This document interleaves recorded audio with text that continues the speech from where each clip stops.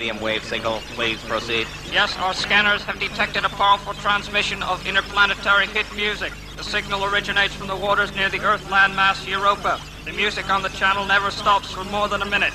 And what do the Earthlings call this transmission? Laser 558, all hit radio. And how would you characterize this hit music on Laser 558? It has got the beat. The Council approves. I now appoint you as messenger. Nad, you must inform all outposts that they are to listen to Laser 558. Yes, Your Supreme Galactica. Soon everyone will be listening to Laser 558.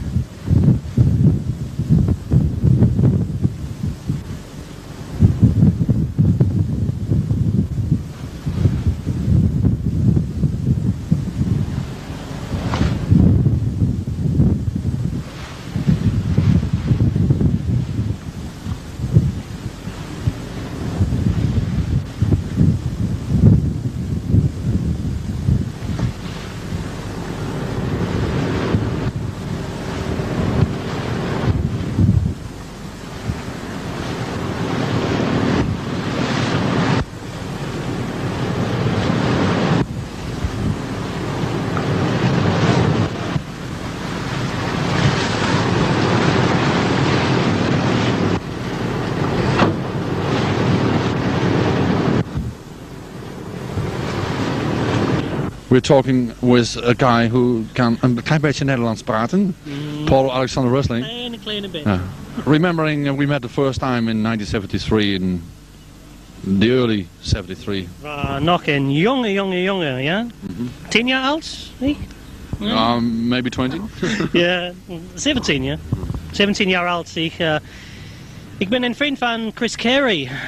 Die arbeidt met Radio Caroline en Radio Noordzee en ook. Van jaar 68. En ik arbeid in de clubs in Tiffany's in Scheveningen, op de pier in Scheveningen, als discjockey. En ik arbeid ook in Engeland, in vele clubs en grote pubs, als discjockey. In Londen, in Noord-Engeland, Noordoost-Engeland, in Yorkshire.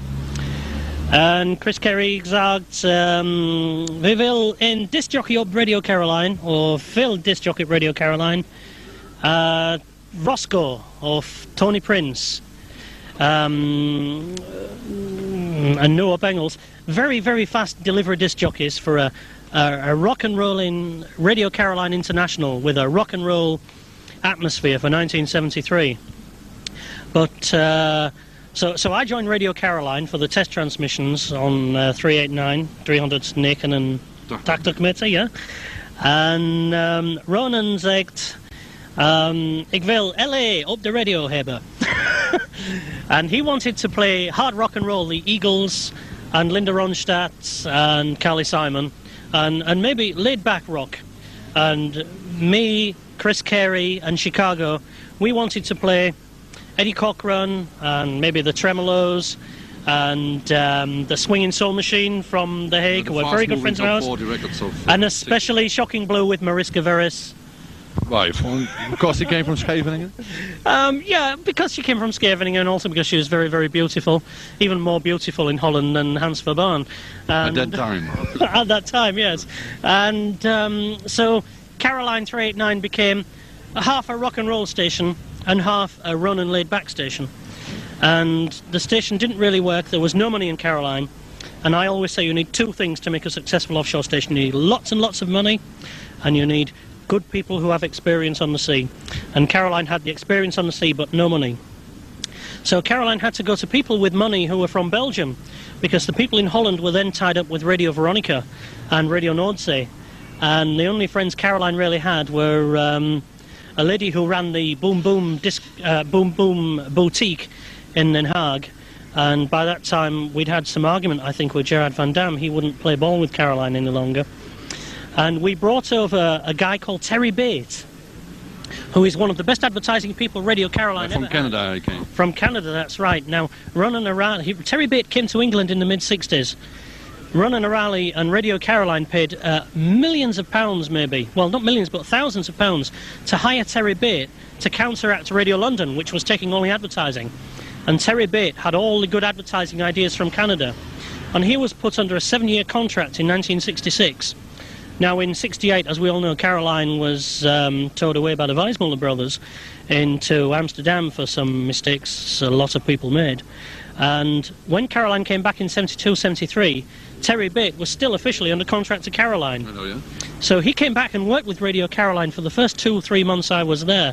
In early 1973, we had Terry Bate, and he went around Holland and he got people like Stam Auto Rental and some very other big advertisers in Holland, and they were prepared to put money into Caroline if Caroline could put out pop music international service on 389 with an audience in England and in Holland and in Belgium maybe, and also fill the hole in the market which North Sea and Veronica were chasing, the pop music fans under 25. So Caroline, on Caroline, the 259 service, Radio Caroline, we said we would chase the sweet music fans, people who wanted to listen to Frank Sinatra, Peggy Lee and so on. And Andy Archer was in charge of this format with disc jockeys such as Leo Delata, who later went on to big things with Radio Veronica and Hilversum also, and still works for the, I think, the ANP in Holland. He's now working for Met het oog op morgen, the actuality program. Really? Night, yeah. He is an excellent journalist, and even then he was very, very young. I think he was only 17, was Leo, and Radio Veronica, they tried to poach him from us while he was still working for Caroline, and we had him for, I think, 2 months. And you could tell then I was an Englishman and I was a very young, really a disc jockey, although now I'm a journalist, but you can look back and see, and Leo and I have still kept in touch, and you could see he was a very, very good journalist and bound to go on to big things. I think he'll become to Holland eventually, will Leo, what maybe Reginald Bosanquet or Angela Rippon is in England eventually. Mm-hmm. After Caroline, it was a little bit quiet in the surroundings of Paul Alexander Rusling. And in the years before you went on in the 70s, what did you do and all? Well, I went back to England. When Caroline went off the air, we closed down with a generator breakdown. What happened was I was on... The first or the 21st? Yeah, maybe the 21st or 221st hence. I came back on board the ship with Chris Carey, Andy Archer, Chris Carey's wife Kate, and myself, and we went back on a tender. And Steve England's programme was 6 till 9 in the evening, and I took over at 7 o'clock, I think. And it's very, very funny, the story that happened, because we always had problems with generators. On Caroline, you got one piece of equipment working the aerial, and then something else would fail. Mm-hmm. And that generator had been giving us problems for weeks. And what happened was, I took over the programme from Steve, and I said, OK, and now this is Caroline International, back on 389, and if you don't believe me, listen to this. And I turned to a small reel-to-reel tape recorder, a very old domestic one we had in the studio, and it was a Tannberg from Germany. And I turned it on, and it was an old Caroline going back in time, David Lee Travis jingle, going back in time in the Sounds of the Nation. It's a Caroline flashback. And then I went into a record, The Supremes Are Happening. And at this time, I didn't notice first, maybe I'd had a drink, I don't know. And Kate Carey was standing there, and Chris Carey there, and Andy Archer there, and they were watching this super fast delivery we were into in those days. And they said, "Oh, the lights are going, the record's slowing down." And I said, "Oh, that bloody..." some very, very dirty words in English. "Other generators let us down again." And Chris said, "Oh, that went out on the air. Ronan will strangle you when you go back to London." And, you know, I shook in my boots for 3 weeks. Didn't go back to London, see Ronan, because I thought he'd heard me swearing over Caroline International, and the generator, which I had called names for weeks, had saved me, because the generator cut out as soon as I said, "If you don't believe me, listen to this." Click, the generator stopped, the transmitter clicked out, and we had dead air on 389. And 389 has never come back on the air. It's been BBC local radio ever since in this country, which is very sad for England and Holland. Then we go over to the early 70s. Suddenly there are starting rumors that a guy who was on Radio Caroline in the 60s, was related to a new project which would be starting and financed by American backers. Yes, what happened was, excuse me, I went back in and worked in nightclubs and so on, and then I took a couple of public houses with my wife in London. And I was still very, very interested in radio. You see, I was dragged into radio by Chris Carey as a disc jockey, because I did that style of delivery he wanted in clubs, and I was always a radio anorak from 1966 or 67. And in 1982, a very rich Irishman wanted his own radio station because his girlfriend said it would make him a big star. And he approached a disc jockey he knew, and a chap from the BBC he knew, down at a resort called Les Arcs in Switzerland, or in southern France, very close to the Swiss border. And they said, yes, we will build you a radio station. So he was a guy who knew nothing about radio. He said, okay, well, I'll pay for the radio station. You from the BBC, and you are a disc jockey, you know all about radio, the pair of you. Go and build a radio station. So they went to Broadcast Magazine. Now, a young lady worked there at the time called Gabrielle Drake, and she said, oh, Paul Rusling, I talked to him on the telephone, he knows all about radio ships. He was a radio engineer because I worked on tugs. I trained as a radio engineer, a ship's radio operator in the early 70s. And he will tell you better about radio. And these guys came to me, John Kenning in particular, and said, we want to build a radio station for our very rich friend. He can put as much money in as possible. So I said, well, you don't need as much money. Look, there is a hole in the market now in England for a top 40 station. Radio 1 is for children, not for teenagers even, but for children up to 12 years old. From 12 to 30, there is no radio station for record buyers. Record companies I know will pay a lot of money if there is a radio station on that is nothing more than a jukebox, just playing non-stop top 40. My own personal idea was Radio England and Radio Dolphin and Radio TV Sevo was the best formatted radio station. No, I don't think Radio Dolphin was best format. Okay, but they did play music very fast because the Dutch disc jockeys such as Lex Harding, who is still now a cornerstone. Lodewijk den Hengsten that day. Yeah, I don't remember him, but I do know who you mean. And they, to me, epitomised is the English word. I don't know the Dutch word, but they were the cornerstone of something in England that I knew would happen eventually, where American disc jockeys talk fast. Nobody wants a disc jockey. Disc jockeys are big ego trippers. I know, I was a disc jockey for 8 years, full time. They want to be, the disc jockey wants to be the star. The listeners don't want the disc jockey as a star. They want to hear the music. So the music's got to keep coming back to back, music all the way, and the disc jockey should put the words in where he can make them fit. Now, I had this idea, and I said to Kenning, I said, this is the idea you've got to do. English disc jockeys, there's only maybe 3 or 4 in the whole country that know this idea. Go to America, there are dozens and dozens of good disc jockeys. I used to take all my holidays in the States, I knew people over there. I could pick disc jockeys like that would do it, although they wouldn't come and work for this radio station then. And John Kenning and I said, but going back, the thing is, a radio station such as this has got to have some money. Nobody just pumps money into a radio ship. There's got to be some money coming back out for the guy who put the money in, and some money coming out to pay the crew. So I said there must be good advertising. It's illegal for advertising now in Holland, in Belgium, France, everywhere but Spain. There's not enough advertising from Spain, if there's any at all. You must go to the States or Japan or South Africa for advertising. So we saw a guy who I'd spoke to called Roy Lindau. Now, I thought Roy Lindau was the best advertising guy in New York. He was the only advertising guy I knew. I knew maybe 3 advertising guys. Roy was the best. He wasn't the best advertising guy of all the rest, though. So I took Kenning to New York. We said, here's Roy Lindau. He can sell the radio station to the advertisers. You need income. And Roy endorsed my comments. He said, yes, Paul Rusling is right. We will make $17 million US every year from a top 40 radio station covering England, southern England, Holland and Belgium. So we then went down to Florida to the brother-in-law of a friend of mine who had a transmitter factory called CSI, and he said, I will do you a good deal. I have no transmitters at all in Europe. I want to sell transmitters in Europe. I will sell you these transmitters cheap. After that, I left the project to them. That was my work over. I was only in Anorak. I wasn't involved in offshore radio. And I left it. And then some months later, I had a telephone call from Philip Smith, who was the owner of Laser, who was this mysterious millionaire in Ireland, pumping all the money, and he said, well, things aren't going right. John Kenning doesn't know enough about radio for me. Maybe not enough of offshore radio. Not enough of offshore radio, yeah. John was a nice guy, very nice guy, but he didn't pay all his bills as quickly as I'd have liked. And I believe in this. I believe if a man does a job, he should be paid for the job. No more, but no less. And so John and I fell out on this matter, because it's a history in offshore radio where people work in the offshore stations and then they don't get all the money.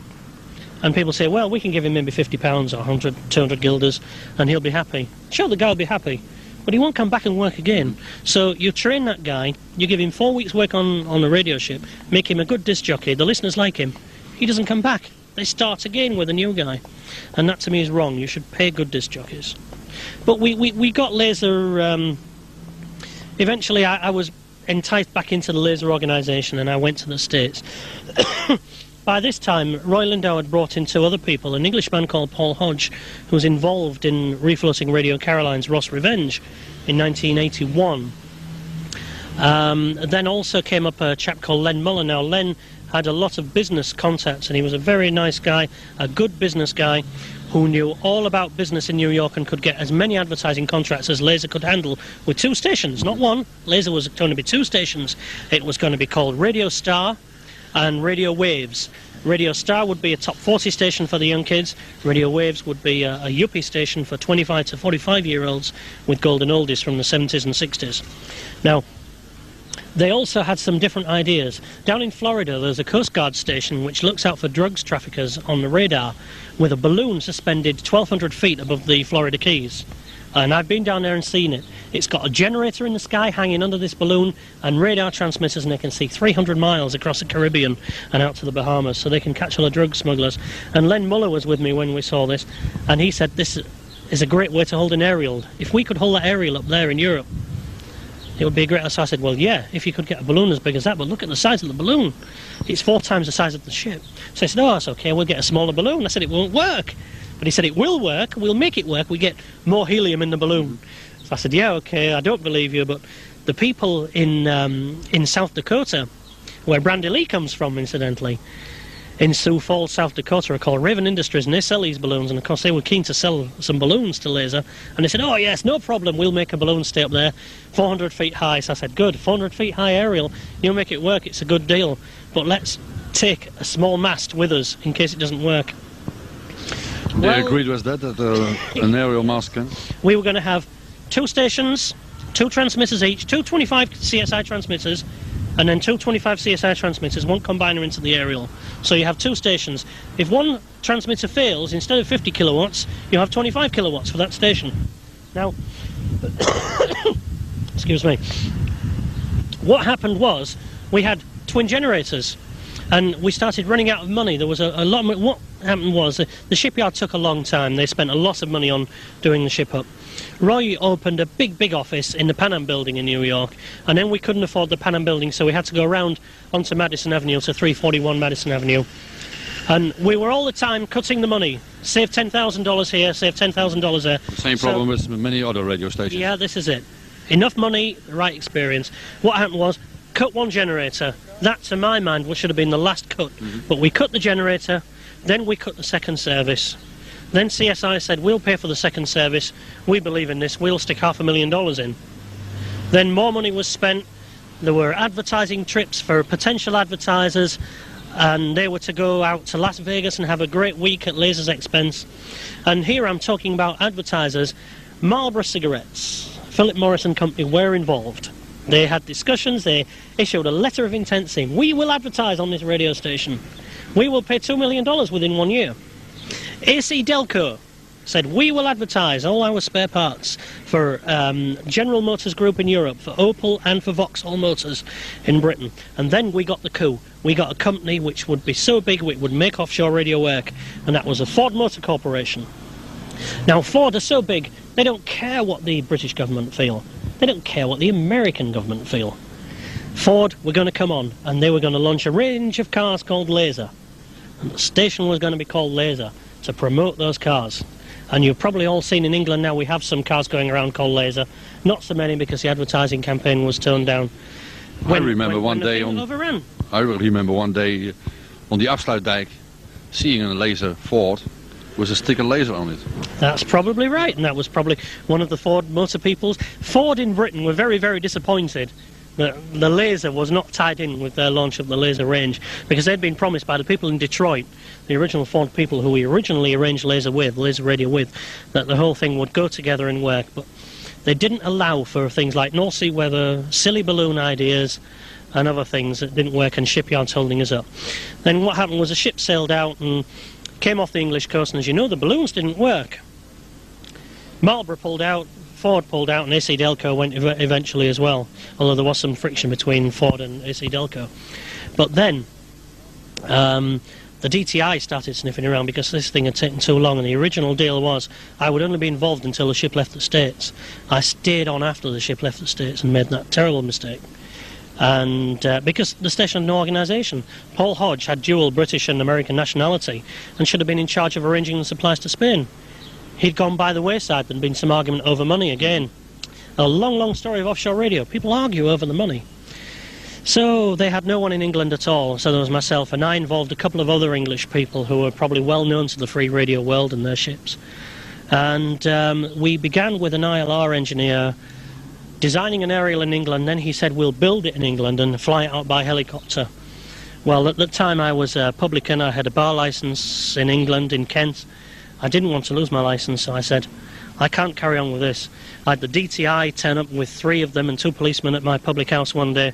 Fortunately, my manager, who was living at the pub, looks like me, and they said to him, oh, can we have a word in private upstairs? And he took them upstairs and they said, can we have a look around? And I had a look around, and they said, no papers for lasers. So I said, oh, someone said you, Paul Rusling, were involved in this radio ship. It's not true, is it? He said, I'm not involved in a radio ship. And I was sitting 6 miles away in my bungalow at Herne Bay, talking to the ship at that time. He was talking to them. But then I said, no, this is too much. With people in England, someone's going to be arrested, and it isn't going to be Paul Rusling. I'm out. And I flew to Dublin the same day, and I saw Philip Smith and said, I don't want to be involved. I'm going to do it, but we'll do this a different way. I can't be involved in this any longer. And I left the project on April the 4th in 1984, as far as I'm concerned. It's odd that a month later, Roy Lindau issued a report, a press release, saying that he'd never heard of Paul Rusling, or Paul Hodge, or John Kenning, or anyone else that had been involved. He helped us out a great deal. Thank you, Roy. Good. Then you came back to Holland several times, and I heard there were some troubles with a guy called Tom de Monk. Yeah, Tom de Monk's been around the radio scene a long, long time, and I'm sure he's as much an anorak as I am, and very, very keen on radio stations. Unfortunately, Tom works for a magazine which demands a story every month, it would seem. And when Tom hasn't got a story, he makes one up. He made one up some years ago. That I was a partner of Crispy and St. John, who is a well-known name in radio circles. Crispy or Howard Rose, his real name is here today, and he will say, I was not involved with him. We never went to Holland ourselves. We never had any deals with radio ship people, and we were never buying a ship in Holland. I was involved at the time with some people from Scotland who had promises of $1 million from an American bank to float a radio station off England, and we said, you don't need $1 million, you need less than £200,000 sterling. He didn't have the wherewithal to put. You had to put up a deposit to get this loan. It was a strange American, very, very shady bank deal. So I had £15,000 sterling, or $30,000, that I could take to the States and arrange this $1 million loan, which would put his station on the air. And another project we have for commercial offshore radio, pop radio in Scandinavia now. Denmark, Sweden, Norway and Finland to some extent have no commercial broadcasting, no pop radio. We thought we can make a lot of money in Scandinavia, and I'm still certain we can. Nowadays local radio is very popular in Denmark. But local radio is talk, talk, talk, bits of bingo, a bit more talk and not very much music. And we all know what the people want to hear on the radio. Music! So we thought that would work in Scandinavia. I saw a script which Tom de Monk, going back to that, has written but not published about very strange phone calls he got from you from a hotel in Rotterdam. Maybe you can tell your own story about that. There was a case where I was over in Rotterdam maybe 18 months ago, and I met with a very famous Radio Money presenter. And at the time I was involved in, I'd persuaded the owner of a ship in England that he could make some money from commercial radio, providing he had enough money to put into a project with a ship he owned called the Nanel, which is now quite famous in offshore radio circles because it's probably sat around as long as the Ross Revenge without doing anything. And unfortunately we ran out of money on that project, and to bring some more money in, I thought the owner had a lot more money than he had, and I also was due to put in an amount of money, and I could only put in a very small proportion of the amount. I put in maybe £12,000 sterling, about 50,000 guilders maybe, or less. And we needed more money, so we interested a guy from Radio Money who had a lot of contacts with record companies in Holland, and he was going to buy a second transmitter we had on that station and run a Dutch service from the ship, because the ship is a big ship. It's a 2,000-ton ship. We put 1,100 tons of ballast in. I mean, I shoveled a lot of it in myself. I know how much ballast there is in that ship. It was a good ship to anchor in the middle of the North Sea for Holland and England. And I was across there with him, and we were sat there, and I'd come across on the Olau line. And it was thick snow in Holland, and we were at his house in between The Hague and Rotterdam. Yeah, and he didn't like Tom de Monk for some reason. You never met him before? I'd never met Tom de Monk. I don't know. Tom de Monk you spoke with him, but Tom never met Ron. Yeah, Tom had written a silly story about me years ago, so I thought, well, Tom de Monk, you're crazy. And this guy said, oh, I don't like Tom de Monk. He's written silly stories about the Ross Revenge, and nobody likes him, but he tells daft stories. So I said, oh, okay, we'll wind him up. We'll ask him to go to Rotterdam. And at the time, I had Blake Williams, who is a disc jockey Tom had never met, was in England staying in my house. And we'd spoken to Rick Harris that morning, and in fact I rang him from Ron West's house. Delete that. I don't want to get Ron into trouble. I know Ron enough that he can laugh about the whole story after years. Okay, well we'd rang Rick Harris, I think, from Ron's house, and we said, okay, let's wind up Tom de Monk. Tom de Monk is always winding up his readers, saying, new radio ship, here's a trawler in Ireland, and it will be near Scheveningen next week. So we thought, we'll wind Tom de Monk up, we'll get him to go to Holland. And it was very thick snow in Holland. And when we rang Tom de Monk, he said, oh, my car is not very well, I've only lights at one side, and I can't drive to Rotterdam or the police will get me. So I said, well, if you drive around all the back roads around the polders and the canals, maybe you could drive. Oh, yes, he said, good idea, I'll do that. It'll take me 3 hours. I said, okay, well, we'll be there. And I think Tom de Monk maybe drove to Rotterdam. It was not a very good thing to do to Tom. Poor Tom. I feel sorry for Tom. He's maybe very, very genuine in his free radio beliefs, but he should never, ever print a story. And I'm a journalist. I'm a member of the British Institute of Journalists. And you should never, ever print a story unless you can check the facts. And in offshore radio, the facts may be difficult to find, but never tell anyone else unless you know the facts. Hans, you're a journalist yourself, you know that. I can tell you that Tom has never been gone to Rotterdam. He phoned the hotel and find out that the number of the room you mentioned was not there. Oh, well, that's because I was only in Holland at that time, I think, for one day staying with Ron. And we were discussing a rental deal, which has nothing to do with Tom. Okay, over to another story. Then you talked already about the Nanel. The latest rumours there are, talking about rumours, that Paul Alexander Rusling is again involved in something. I'm always involved in something. I can't sit still. I'm a radio listener. I'm a radio freak. Also a ship visitor. I visit ships very frequently. I've been on 3 ships this week.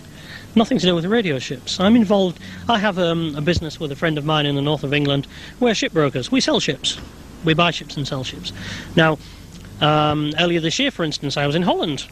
I had some people who, with another business, who are well known to offshore radio people, we'd sell them a shortwave transmitter, which is now on the air. That's KVOH. This is Transcom Corporation selling a transmitter to High Adventure Ministries. They run a radio station, some may regard it as a free radio station in southern Lebanon, which broadcasts Christianity, something I firmly believe in, into Israel, which needs Christianity. Now, the leader of High Adventure, George Otis, had a vision where the Lord appeared to him and said there should be a ship broadcasting to Asia called the Morning Star. And he approached my associate in the States and said, build me a radio ship. I don't care how much it costs, I don't care how long it takes. I want a radio ship to broadcast to Asia. Are you running out of tape? You can edit this, can't you? So, George flew over to London. We were going to then buy the about 3 months before, the owner of the communicator couldn't find a buyer for it in October 86, when it was sat in the English port almost a year ago in Harwich.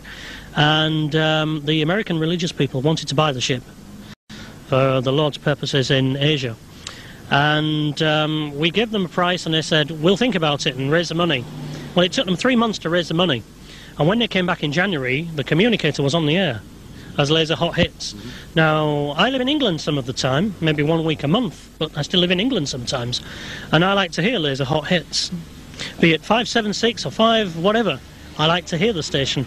And on, I think it was the 5th of February, George Otis arrived in England and said, I want to buy this ship. And I said, well, the owner doesn't want to sell. He's running Laser Hot Hits. And the station is beginning to take off. They are going to do well. It's going to be a big station again, bigger than last time, because they're going to have the ship run properly. It's going to get advertising. And he He said, well, if the Lord wants us to have that ship, he'll make it. Are there any other radio ships in Europe? And I said, well, there's only one, and it's been tied up in Holland in the Entrepothaven since 1981 when it was arrested by the Dutch Rijkspolitie or Royal Navy or whatever, or the BVD or whoever was involved. And it's called the Magda Maria, or maybe the Lièvre, and no one really knows its name. So we'll go and have a look. And I spoke to Ben Bode on the telephone. I've never met Ben Bode. We have a very good mutual. Alan West I've known since 1967. And Alan had met Ben several times. So we went across to Holland and looked over the Magda Maria. Ben didn't meet us down at the harbour. He didn't turn up in the morning. We had a TV film crew in Amsterdam standing by there. George Otis made a TV video for 15 minutes on the deck of the ship asking for support from Christians in the United States and other territories, saying please send some money so that we can buy this ship and send it to do the Lord's work in Asia and spread Christianity. And we waited around until that tea time, but Ben Bode didn't turn up as he said he would. And then when I did speak to him, he was very irate and said, I didn't approve you making a video on the deck of my ship. I don't want to sell the ship to you. I don't care if you offer me 5 million guilders. So I said, well, I'm sorry you take that attitude, Ben. If you do take a different attitude, call me. Because these people are willing to buy, and it's for a good cause. And they can definitely get the ship out of Holland. Because Holland, lots of people in politics in Holland are tied up with religion, as you know. And if the Dutch government were convinced the ship was going to spread religion on the far side of the world, they would let that ship go tomorrow. In fact, they'd probably give you 1 million guilders and fuel it up. So we left. And strangely enough, on the evening, we were sat in the hotel in Amsterdam, in the Pulitzer Hotel, and we sat saying, and we prayed that the Lord would find us a radio ship. And do you know, that was 7 o'clock on a Tuesday evening, on January the 7th, 1987, and at that time, in about a force 7 or force 8, not a bad storm in the North Sea, the masts on the communicator came down. And a week later, myself and a Panamanian shipping surveyor we brought up from Singapore went out to the communicator and we surveyed it for potential buying. We offered the owner of the communicator £250,000 I think it was, or thereabouts, very close to that figure. But he didn't want to sell because he was certain he could make Laser Hot Hits pay. Now a couple of months later, unfortunately, they've run out of money and it's still not paying. Who's got the money? That's what I want to know. All people behind the scene. Show of Laser. Laser has a future. I think, let's rephrase. Ask me, what do I think about the future of the communicator? You can't use both those two transmitters together to their full potential with the aerial system on the communicator, so you've got to use them independently and make it two services. So I think the logical way to go forward, whoever runs a communicator, if they go the right way, they will put 2 stations on the air, not 1. Okay, thank you very much. Thank you.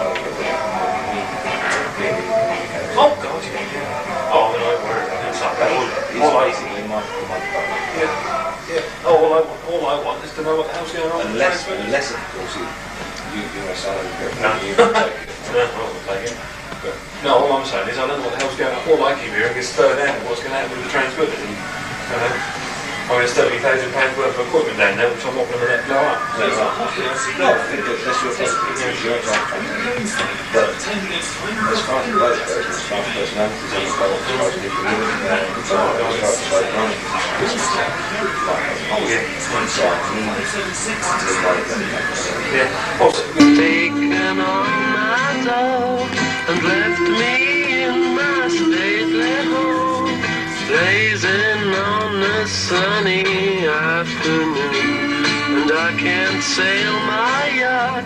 He's taken everything I got. All I've got's this sunny afternoon. Save me, save me, save me from this squeeze. I got a big fat mama trying to break me, and I love Charlie Wolf. Yes, luckily I'm here legally this time. Here as a visitor. It's not a permanent stay. I know a lot of friends came up and said, "You're back, you're back," but it's just for a couple weeks. Came back for the Driftback, which I felt was very important that I be a part of, because not so much because of my involvement or how I would fit into the history. I think actually that belongs more to the older guys that are here, but just for the fact that it gives me a chance to see my audience and to tell them thank you. Mm-hmm. When you're working or living nowadays in the United States, do you think with memories to this big period? Oh yeah, I'll never ever forget my stay here. It was by far the best radio I think I ever did. Also, I made some very close friends here. I love this part of the world deeply. My feet are killing me because the 2 weeks I've been here in London, I almost refuse to take the tube anywhere. I'll even walk all the way across town just to see the buildings and the sights and what have you. So my feet are just, they're dying. You know? But yeah, Laser gave me a chance to finally be me on the radio, so it'll always hold very fond memories. What do you nowadays in the USA? Right now I'm the commercial production director for a radio station KFMY, which is in Salt Lake City. Actually, it's in a town called Provo, which is just south of Salt Lake. It's a suburban part of the city. And I do an on-air shift on Sundays, but it doesn't really excite me much because I just go in and I go through the basics. Most of the time I'm under a lot of pressure to get commercials produced, and we need these commercials by the next day, and nice people to work with, but I'd much rather be back on the air, and especially back here, you know, where I feel I can do something. The station in Provo, was it the same station where you worked earlier before you went to Laser? No, actually I'd worked cross town from them. The station prior to Laser was a little teeny country station that's now automated. But these people, I was quite fortunate. I got into town on Friday, called them on Monday, I made an interview for Tuesday, and Wednesday they had me doing a fill-in show. And I'd done part-time with them, which was a struggle for a good 7 months. About 2 months ago they made me full-time and gave me this position that I now have. You know, but I'd much rather be here. Like I said, I feel that I can make more of a contribution as a radio personality here.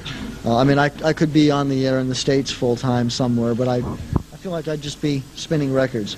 Here I can make a difference. The people in the USA who know you were on an offshore radio station, don't they say this guy is crazy?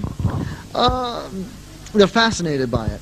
They're just thoroughly fascinated. You know, because I tell them these stories as to, you know, how big a star I was, and that amazes them at times. And actually, sometimes I think they don't fully understand. I think they think I'm just on an ego trip and trying to sound important. And you know, and I say, no, I had 10 million listeners, and I had this happen and that happen, and they're just starting to see how big it really was. Some have heard about it, and they find it fascinating. Matter of fact, I met a man just 3 weeks ago who's very big in radio and broadcasting, and our station has been sold to another company, and he's consulting on the sale. Oh, he happens to be Gary Stevens, who was on... Radio England. Right, Radio England. And he had seen the poster. I've got one of the posters of the ship up in the control room. And as he was going through, checking the place out, he saw that and said, "Oh, where did you get that?" And they said, "Oh, Charlie Wolf." So he comes walking into the general manager's office where I was sitting and said, "Here you are on Laser." And next thing you know, I'm talking to one of the most important men in broadcasting and getting to know the man. So it's a small world. You do meet people that were involved or at least know of it. What was the finest moment in your laser period? Hard to say. Yeah, no. Laser was the best and worst time of my life. Because it was off the air, there was a lot of problems. It was not easy. I think the best time was just overall in the fact that I finally discovered me. You know, in radio, what separates the pros, as it were, from those that aren't, is the pros don't sound like disc jockeys. And for years, I was trying to be a disc jockey and trying to put on the DJ voice, and I wasn't being me. And laser let me attain that. And I mean, you have these fond memories of say your top 10 bits. Euro Siege would go into that. B-Bade was, I think, a personal favorite. The day I went on the back of the ship and tried to communicate to the dioptric and started screaming at them. The heroin announcement was a favorite bit. You know, you just it's hard to single out any one, but you think back to these little adventures and you go, wow, I can't believe I came up with Chipping Sodbury Sound. You know, so I don't know. First summer was also very nice. Summertime and the living is easy. We had many parties. We were going over to the Ross Revenge and visiting Caroline and Monique. Actually, no, Monique. I don't think Monique was around at that point, was it? No. No, first summer it was. It was just you know the Ross. But being able to go over and visit those guys, and they came over and we had some parties. Woohoo! But you know, tons of memories, tons of them. You heard later that this 1st of April Fool was not the first one. Oh yes. In other words, what Johnny Walker was doing. Not only Johnny Walker. Johnny Walker was on Radio England. No. Right. I mean, hearing the history of it has been fascinating. You know, I've met a lot of people from the old days. I met Dick Palmer, I've met Dick Dixon, who else is there? Johnny Walker. I mean, Johnny is just, I don't think I know a finer gentleman, you know, who really is just one of the nicest people I know. I didn't get a chance last night when I was at LBC to talk with Keith Skews, but to listen to them reminiscing, you know, you feel like, yeah, what if all I've done is I've copied the originals? You know, they were my own ideas, but boy, I was going, oh, it's all been done before, and probably better. But for the people who are listening nowadays, you are a big star. Our poll today that you were #1 on the list of the Osho DJs. Mm-hmm. And well, it's a two-way street. I mean, I can't take all the credit. If it wasn't for the audience being there and appreciating me, that gave me the inspiration to want to do better. So it's developing that two-way communication between the disc jockey and the audience that helps, you know, made me what I was. I mean, all I was me, nothing more. Was there coming in many posts on the communicator, and how many weeks took it before it was on the ship? I'm sorry. The letters from the audience. It would generally take, oh dear, a month, 2 months, because letters had to go from England or Holland or wherever to New York, which can take easily 2 weeks. And then it could take forever for First Media, or not First, that's where I work now, for Music Media International to take it and send it back. And then it would take, I don't know how long to get it to our tender people. And then that could sit in their office for I don't know how many weeks until they could bring it out. So it made it tough because, you know, you'd have people writing about going, gee, Charlie, that bit you did was the funniest thing I've ever heard. This is something you did 3 months ago and you've since stopped doing. And now you're going, oh, now I find out it was funny. You know, and you're trying to resurrect an old bit that you thought wasn't working. So it it made it tough, but we lived for the mail. I mean, we really did. That was, you know, that was my communication. Like I said, it's that two-way communication. So I knew what the people were thinking. Most of the listeners, or the anoraks, let us say in that way, most of the anoraks who listen to your programs and you had this little laugh in it, most of them think it's your own laugh, but it isn't. No, well, actually, I think there was one laugh in there that was me, but I'd use a lot of sound effects packages. Sometimes it was just me live. I mean, I'd laugh, I'd cry. It was, you know, I mean, people always thought that I was just such a zany guy, but I wasn't always zany. I mean, I was like I said, I was me. There were nights when I think I cried once or twice on the air. I was just so moved to do so, and I did it. And, you know, I felt like I was talking to my best friends. And when you talk to your best friends, I mean, you know, you and I are friends, and I don't go up to you and say, "Hans, baby, how are you?" You know, that's fake. Right. So I tried to talk to everyone as if, you know, whether I knew them or not, as my best friend. You know, the same laugh from the LA Fort albums is now used on Caroline? Yes. Oh yeah, it's popular sound effects, and we use them in the States. I'm trying to actually get away from using them now because I know everyone else does, and it's a little bit tougher, but you have to come up with your own stuff now.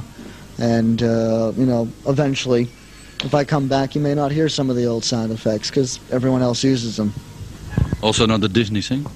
Oh, yeah, because who else can use that, though? That's...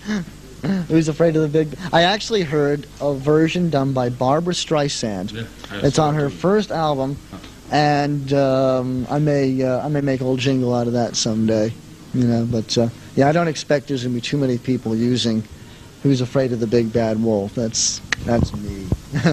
We see you now very happy again in England. So, what about the future for you? Well, I'm still trying to get back. I feel this is where I'm meant to be. My friends think I'm crazy. I spoke with a number of people. Steve Wright at Radio 1, the BBC. The first thing he says to me is, "Charlie, you could go back." He says, you could kick Rick Dees. Why aren't you in the States? Why do you want to come here? But the thing is, I love this country. I'm established here. You know, and also in Holland. I mean, not, you know, and I'd love to get over there a little bit as well. I mean, I'm established in this part of the world. It's good to know I can call up a program controller and it's like, "Oh, Charlie Wolf, well, I'd love to hear what you have to say," because, you know, in the States it's Charlie who? I don't have time, sorry. But at this point, obviously, you're dealing with international politics. It's a very hard thing to deal with, even if you were doing something like just coming over to be a stockbroker. But radio is a tough thing to deal with, to get over here. And then to have been working for Laser, well, you know, obviously I have my enemies, without naming names, but, you know, there's people that weren't all that happy with my presence here. I mean, I stirred some stuff up. So it's been a long, arduous process, but you have my assurance that I have not given up, and if it takes me 5 years or 50 years, I don't plan on giving up. You know, this is where I'm supposed to be, and I haven't felt permanent in the United States. I mean, I've got stuff in England that I have not moved back to the States, because this is where I'm meant to be. This is where I want to be. Yeah. If Laser would come back and they would allow you for a big amount of money to come back on the ship, would you do that? In my heart, yes. But quite frankly, no. For a couple reasons. One, I've done Laser. And I don't want people to think of Charlie Wolf as just a Laser has-been. I mean, he's always on Laser. It'd be like if Michael Jackson kept on singing Thriller and never wrote something new and never took new chances. Also, I feel at this stage, I'll do better in the system than I will from outside the system. If I should go back to Laser, I'll never get in the system. You know, so I've got to play politics. I've got to play their game. So at this stage, no, I don't see a return to the high seas. It'll always be in my heart, and it'll be my fondest memories, but it's just not feasible. So maybe if you get a working permission, it'll be Radio 1 or something. Oh, I hope. It'll be all over. I mean, the sky's the limit. And I also want to get into other things behind the scenes. I'd like to, once the green paper goes through and new radio stations come on, I'd love to get into consulting and working with disc jockeys over here. I don't want, one of the problems they have is they hear someone good, be it me or Steve Wright or whomever, and everyone copies those jocks. I don't want 100 Charlie Wolves in this country, because you're never going to be Charlie Wolf, just as I'm not going to be you. So I'd love to sit down and give my experience and my expertise and teach people how to be themselves, and make for better broadcasters in this country. So let's cross our fingers and hope you will be back very soon. Let's pray. And yeah, you haven't seen the last of me. I will be back.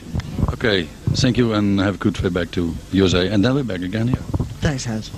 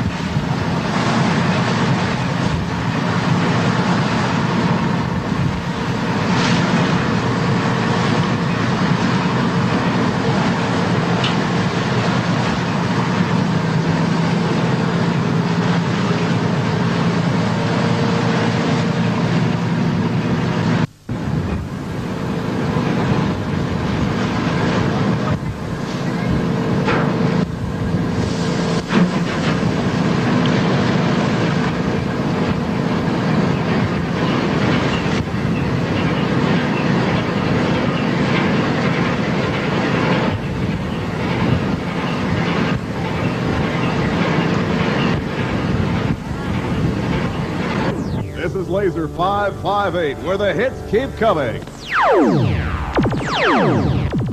From the MV Communicator in international waters, we are Laser 558, owned by Urad SA. This is free radio with non-stop hit music, practicing good programming and technical standards. Telephone company. Operator, I've just got to tell everybody about Laser 558, Europe's newest radio station. I need the phone books for all of Northwest Europe. They are issued free of charge to our subscribers. Simply flag down any repair truck and they'll throw one to you. Okay, and I've got to get a phone in my home so I can tell everybody about Laser 558. A vantage point on the poop deck of the MV Communicator. Daily reports. Very exciting day. We actually got a glimpse of some of the guys from the In-depth background features. The Optic Surveyor, it's not an ocean-going vessel. And all of our fast news gathering resources. Euro Siege update.